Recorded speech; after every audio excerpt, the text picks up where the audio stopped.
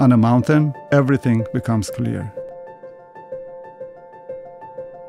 Planning a climb of this magnitude is a lot of work. It takes effort, drive, persistence, and experience. 17 years ago, I pushed my boundaries and traveled 9,000 kilometers with the goal of creating a better future. I had to get out of my comfort zone, trust my instinct, and ensure a smooth and safe transition to an unfamiliar environment.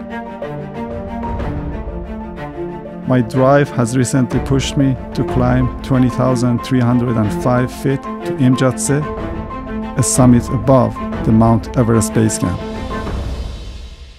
As an IT engineer for ADT Canada, I see a lot of parallels between my work and my climbs.